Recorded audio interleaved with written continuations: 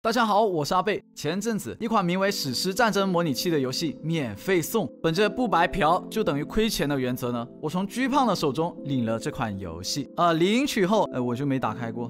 既然都不玩，为什么还要领？我可以不玩啊，但送的游戏不能不领嘛。之后呢，我玩吃鸡就突发奇想，白嫖的那款模拟器，它里面有没有什么角色是拿着吃鸡里面出现的武器的呢？比如 M416啊、98K 啊、铁拳火箭筒之类的，我们再用它来模拟万人大战场来玩玩。于是呢，我就找了找，还真就找到了呗。其中一位角色拿着莫辛纳甘狙击枪，莫辛纳甘在吃鸡里面呢，它就属于换皮版的 98K。找到后我就超兴奋的，回想到以前看过一个问题啊，如果现代士兵穿越回古代，能对阵多少古代士兵？今天就让咱们来模拟一下200名子弹无限、手持莫辛纳甘的狙击手能否对阵10000名古代迟钝步兵，200打10000，人数比1:50。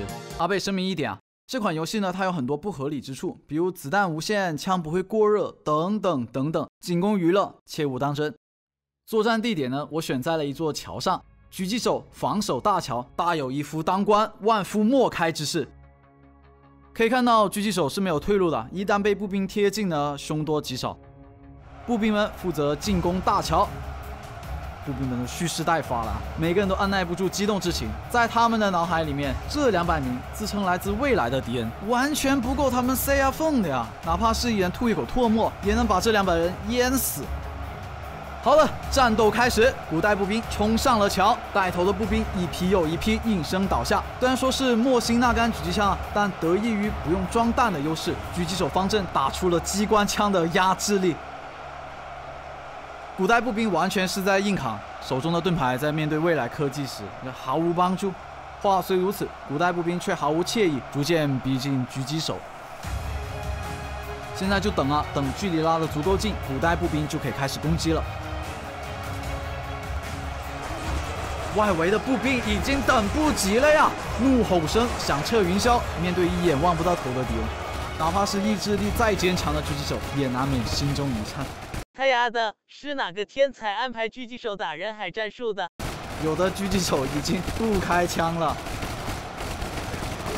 战争的走向出乎我的意料，虽然古代步兵已经逼近到了狙击手面前，但脚下阵亡的古代士兵呢，已经堆积成一座小山了。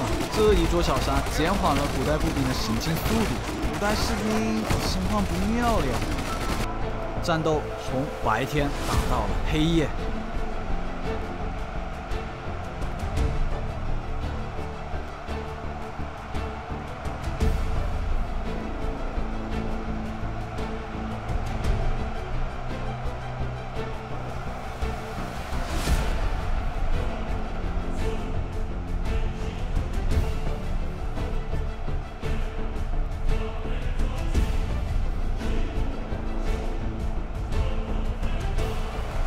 现在由我操控其中一名狙击手，大家别看我好像愣在原地没有开枪啊，其实我一直在打的，只要准心对准敌人呢，就能造成伤害了，枪都不用动的。Later。短短的时间，我已经淘汰6个人了，不能让他们靠近啊！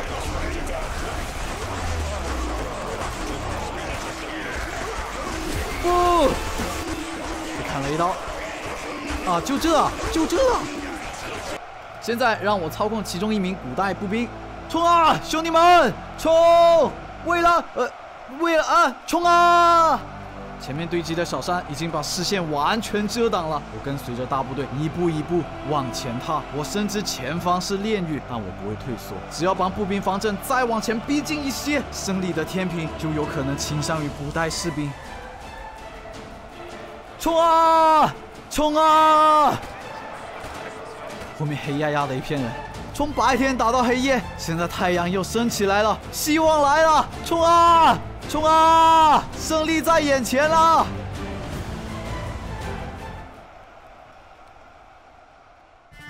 我去，直接阵亡了，就我操控的古代士兵瞬间挂了。那么这场战斗究竟鹿死谁手呢？把镜头交给战场。